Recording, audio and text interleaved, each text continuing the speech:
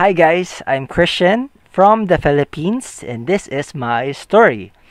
Way back 2018, I was 16. I celebrated the Christmas Day, the New Year's Eve, and most of the days of December all by myself for the reason that my aunt's family decided to have a vacation in our province and I had to stay because I was quite busy. And of course, I had many commitments at school and with my organizations and clubs, so on and so forth. So basically, I had to. And at first, if you were given a chance to be alone for the whole month, they had just given me an allowance to survive for those important holidays, Christmas Day, the New Year's Eve, and for me to survive the remaining days. So, because my aunt's family will be returning at the second week of January. So, I had to manage my own finances for those days. And at first, it was a good experience for me. How? Because it taught me how to be independent at a very young age. And of course, it was a very good opportunity for me to do whatever I want and to learn something that I should be careful with what I do because with power comes great opportunity, blah, blah, blah, blah, blah, yada, yada, yada. And yet, at the second thought, I was quite sad knowing the fact that for those important dates, and for additional note, my name is Christian. And the reason why my name is Christian because I was born after Christmas, December 26th. And yet, I'm celebrating it all alone. Well, as a 19-year-old young adult, it's okay to be alone. But way back 16, at that kind of age, I felt lonely. I felt sadness because why should I be experiencing that? Well, you can say that it's your choice that you decided to stay, but there's also a deep reason why I'm having that kind of emotion. Because in our family structure, the person or the people that helped with my upbringing were my grandmother and with other relatives. So basically, I didn't grow up with the help or without the supervision of my own family by blood. So, it's like I'm suffering the consequences of the past generations, or how do I put this? It's like the mistakes that my parents had in their relationships. It is the children, or it is I who suffered most. Especially, I didn't know how to be loved by a father or even a mother because I was sent away to be taken care of my other relatives. But at first, when I was younger, I didn't see that as a problem. But as I began to grow older, it dawned on me, why am I experiencing this? Well, my realization would be there are still questions in my own life that are left unanswered and will never be answered because, I'm already growing up as an adult and I don't even know how to talk with them. So, with that being said, instead of crying all about it, whining it all about, like, oh, I'm very miserable, something like that. Well, just because you're a product of a broken family, it doesn't mean that you're too broken to build something good. What I did on that day or on that month is I decided to make something different, to make something meaningful. So I invited two of my classmates on my birthday. So I only had two classmates who accepted my request. And yet, we tried to talk about the plans of that day. We went to a supermarket and bought some ingredients. Bought some pastas, sauces, and onions, and so much more because we're trying to cook spaghetti in our house. So after we bought the goods, we went home and consulted or watched YouTube videos on how to make a good quality kind pasta, and yet we did it. So after that, we tried to transfer it in a styrofoam container, and on that day we have accumulated or we have cooked more than 80 pasta inside the containers. Well, the plan was on my birthday, instead of spending my allowance or spending my money for myself by enjoying, I try to give give back by making, you know, some spaghetti, uh, and just have given myself a mini outreach. So after we've cooked it, we transferred those pasta into a container box. It's like a box where we put our clothes in the Philippines, and yet it's quite big because it's more than 80 pieces of pasta. So we need a bigger container to put it into. And yes, it was quite heavy, but we three managed to lift it up, and we called a taxi, and we tried to travel from one street to another, tried to give it back to random street people, street children that we have met along the way.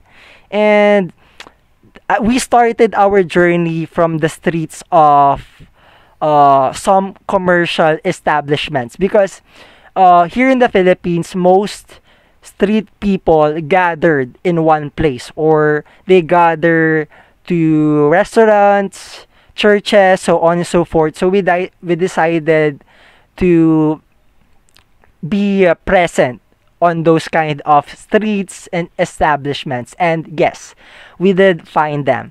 So from one street to another, we're just walking because we don't have a car to transport kind of food. So basically, I was carrying that kind of big container box, and it was really quite heavy as a 16-year-old kid. So I had found a rope and attached it on the edge of the box, and instead of carrying it, we're just strolling it around.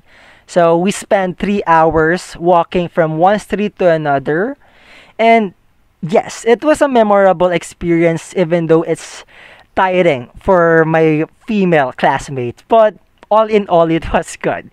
So after the 3 hours of walking and giving out some pasta along the road or along the streets, we took a break, just a 30-minute break because our feet are, weary, something like that, and we have found a group of street children, especially in churches or in our school in the Philippines. So basically, it was good that our pasta are being consumed less by less. Because I really am praying that I do hope we could find street children, street people. Because if we don't, all of our effort would be put into waste or put into vain. So it's good that we're almost in the half of our pasta.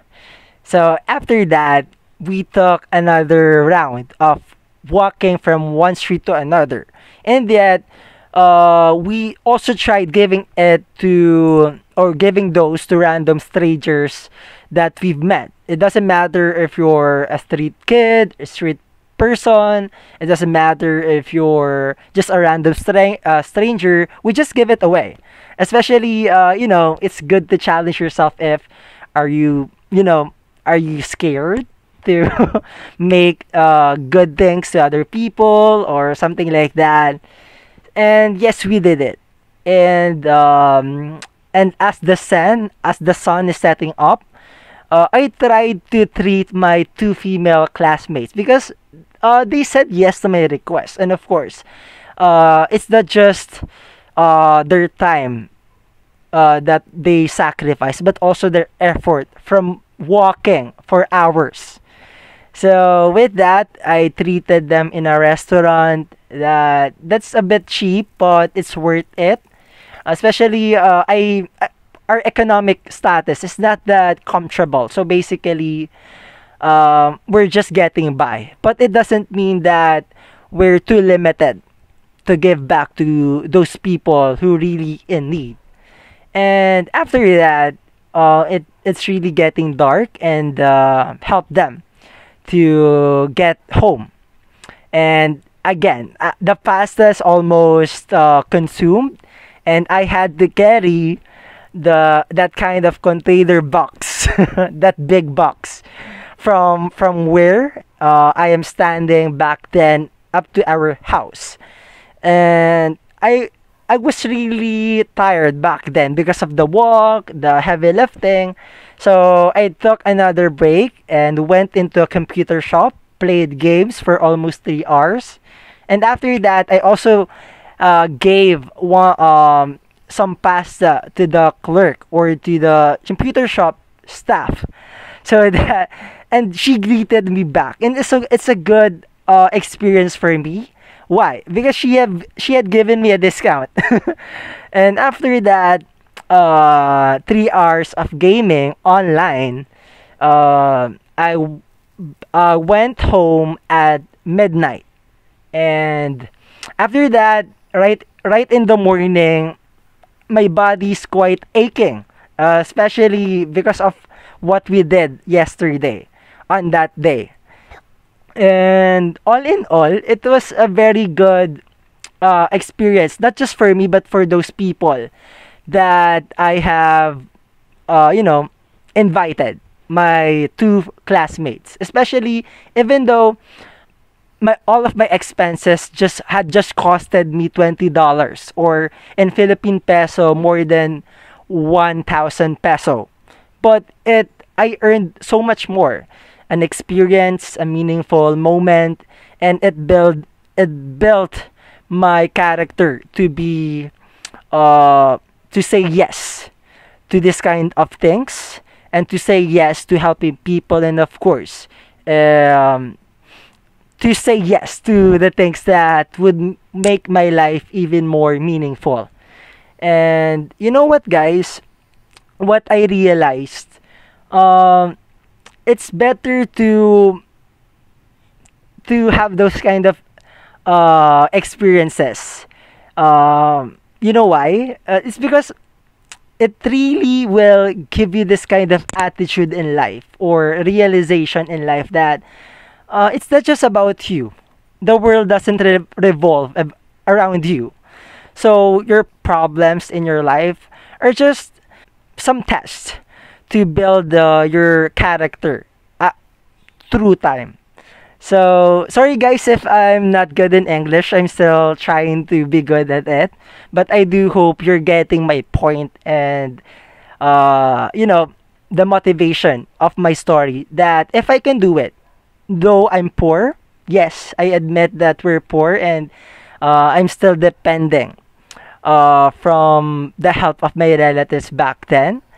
And it was a good lesson for me to experience. So all the bad things, all the bad stuff, it's okay, because I'm now contented, even though my family, you know, will never be normal, and that's something that I already accepted as a truth in my life. Yes, we cannot change the past, but we can change something to build something today that we could see it in the future.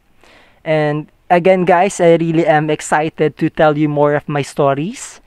And my name is Christian, and that's it for today. See you again, and thank you for listening.